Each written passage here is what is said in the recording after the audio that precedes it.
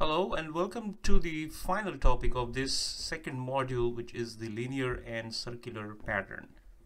We have already looked at the linear and circular patterns during the sketching entities and sketching tools in the module 1. However, in the second module, we will be looking at this linear and circular pattern that we can add it using the features. And also then we will look at what is the difference between the linear sketch pattern and the linear feature pattern. So let's begin with a new solid model. I'm going to choose the top plane and start sketching on it. I'm going to also use the center rectangle to create a rectangle for the first part of this video, which is the linear features pattern.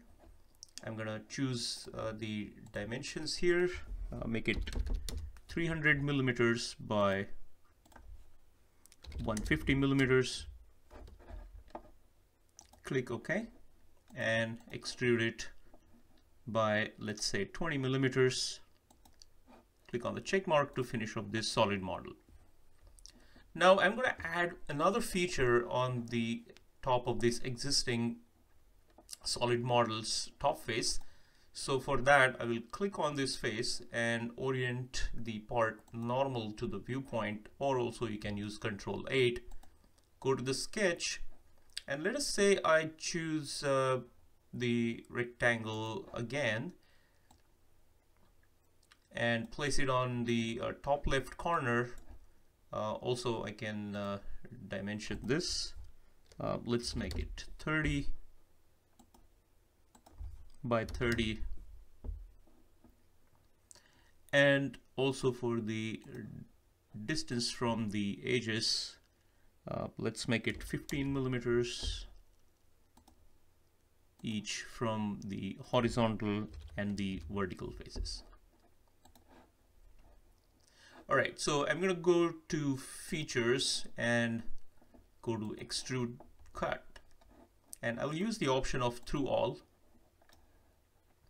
to cut it all the way through, and that is how I can add the feature on the top of the existing feature. So our first feature was this Boss Extrude 1, for which we had used the sketch 1, and our second feature is the cut extrude, for which I have used the sketch 2 as my sketch. So in the same solid body, we have two different features existing, and it is very important to have the features distinguished from one another before we start creating the linear feature pattern. Now I can go to the linear pattern, and you can observe the linear pattern under the features tab. So I'm going to click on it. So it asks for the direction 1 and direction 2, the same thing as we looked at it in the linear sketch pattern also. So for the direction 1, I'm going to choose the longer edge. For direction 2, I'm going to use the vertical edge.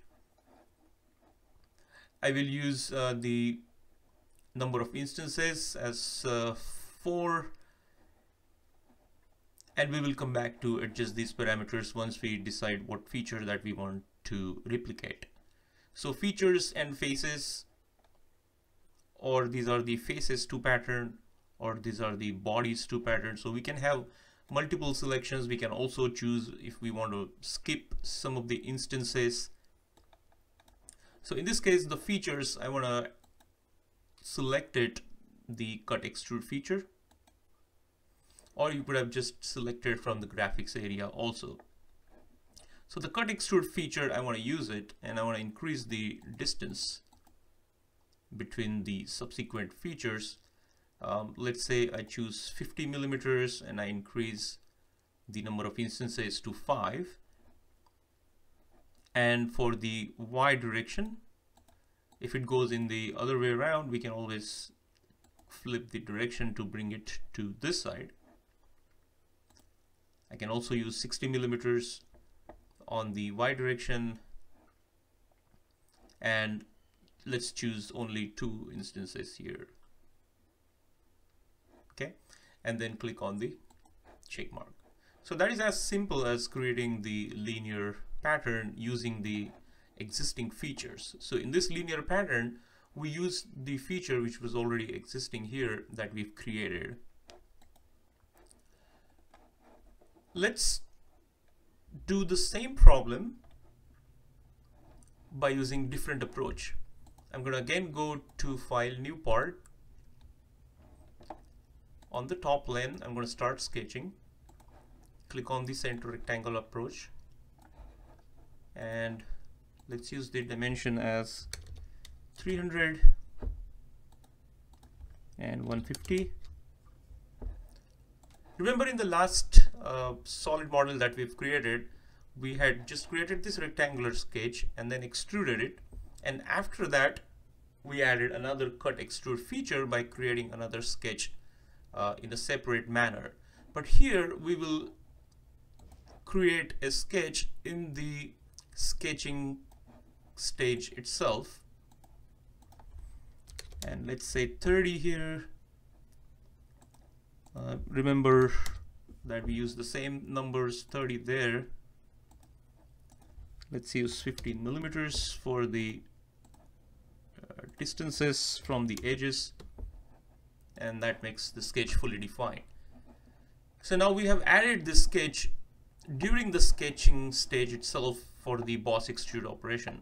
So now go to Features, Extrude Boss. Let's make it 20 millimeters and click OK. Now what we observe here is that we just have one feature, Boss extrude, and the cut is already provided in that sketch itself. So there is no two separate features that we had in the previous problem. Let's say if I roll back the pattern and collapse these two features. So we had Boss extrude as one feature and cut extrude as another feature. So there are two different features in the same solid body. But in this solid model, we have just one feature, and the cut extrude feature is kind of like absorbed into it. So how do we do the sketch or how do we do the linear pattern in this case when we don't have that feature existing as we had it in the previous problem? So we can go to the linear pattern again. Let's do the same thing. Choose the directions where we want to create the multiple instances. We had used 50 millimeters there, and believe we used whatever the number of features that we want to use here. We use 60 millimeters.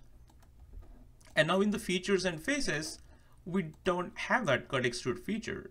So if we use this, it's gonna be a little difficult to apply this linear pattern here. So we cannot use this Boss extrude feature here. So I'm gonna clear the selection, and instead of using on this features window, which we do not have that cut extrude feature, I'm gonna click on the faces to pattern.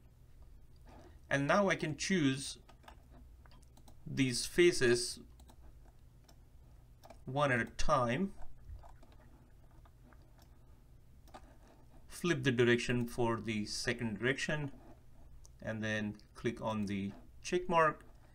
And again, we end up getting the same result as before without having that cut extrude feature. So you can still use this linear pattern after the solid model is generated, even though you do not have that cut extrude feature. So you can do this linear pattern in multiple ways. One, without having that actual feature where we can make selection of the faces, and in the other case we had used the two different features, and so when we created the linear pattern, we used this cut extrude as the feature while making the selection for the pattern to make the features from. Okay, so these are the two different ways that we can make the linear patterns with or without the feature. And now let's take a look at the circular pattern. So I'm going to start a new part file and create a sketch on the top plane of a circle. Let's use the smart dimension to use the diameter as 200 millimeters. and let's extrude it by 10 millimeters. So this is the circular disc that we've created, and we're going to create a feature on this circular face, very similar to the problem that we looked at for the linear pattern. So I'm going to click on this face, orient it normal to the viewpoint, and I can click on the sketch to make another circle here. Let's use the dimensions for this circle. Let's make it as 20 millimeters, and also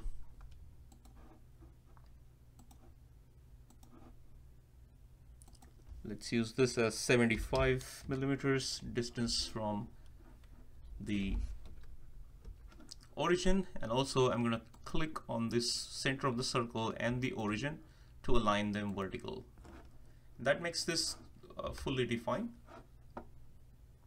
I can go to features and either Extrude Boss or Extrude Cut. It's still going to do the same thing. Let's say I use the Extrude Cut, and let's make it through all and click OK to finish that. So we can see that a hole has been cut on the circular disc,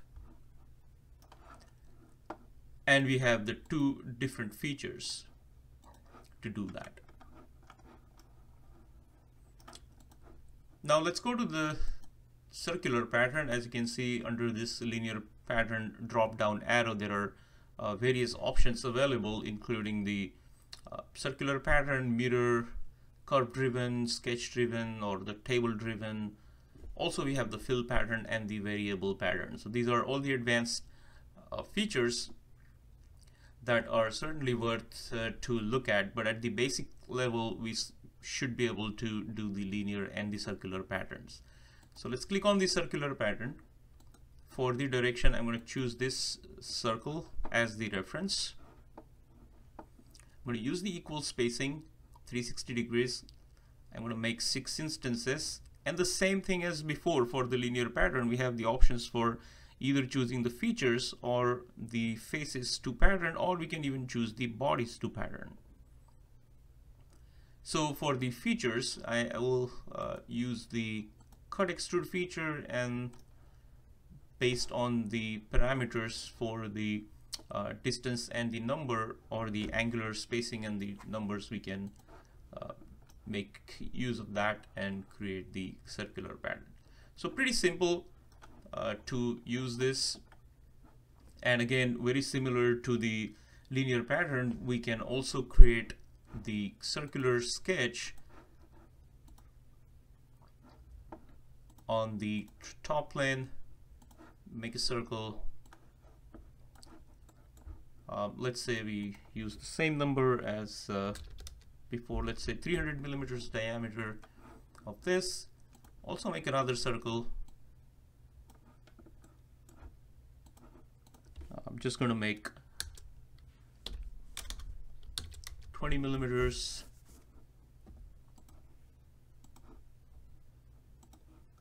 Let's make it 100. And also let's align the center of the circle and the origin by holding the control key down, and then make it vertical so it gets fully defined. And then we're going to extrude this.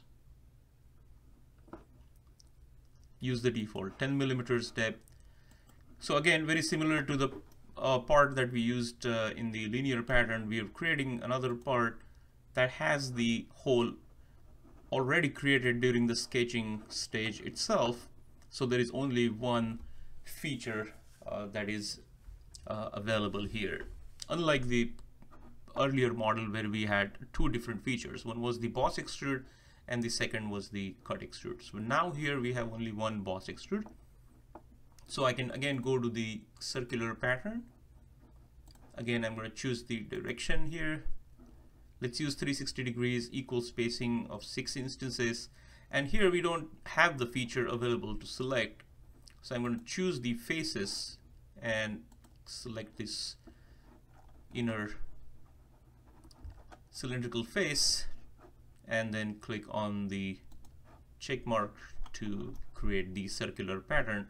So again, a similar approach, but just with one without the feature and one with using the feature. So that is all for this video, demonstrating the linear and the circular pattern and the module 2 as well. Thanks for watching, and we'll see you in the next video.